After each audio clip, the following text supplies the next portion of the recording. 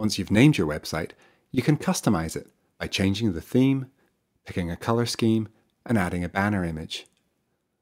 To do this, go to the Themes menu on the right-hand side of the page. You can select one of 5 themes.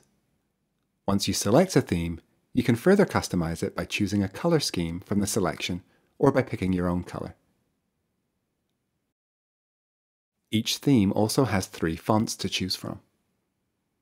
It's important to note that you can change the theme, color scheme, and font at any time, and it doesn't affect the content that you've added to your site. To customize the banner image, hover your mouse over the banner and click on Change Image. You have the option of uploading your own image or selecting one to use. If you choose the Select Image option, you have some choices. Selecting from a gallery of banner images, which are simple patterns and minimal photographs.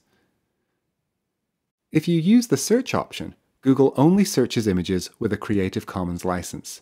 That is, images that the creator has given permission to use and adapt.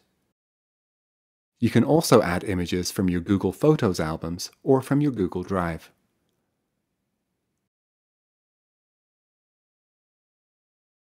If you choose to add images directly from a URL or upload an image that is not your own, you need to ensure that there are no restrictions on using that image, and you must credit the source somewhere on the page. Whether using your own images or ones you have found elsewhere, we recommend using something minimal without text so that it doesn't interfere with the page title. Once you've added a banner image, Google Sites will adjust the image and text so that there is contrast between them, in an effort to ensure accessibility.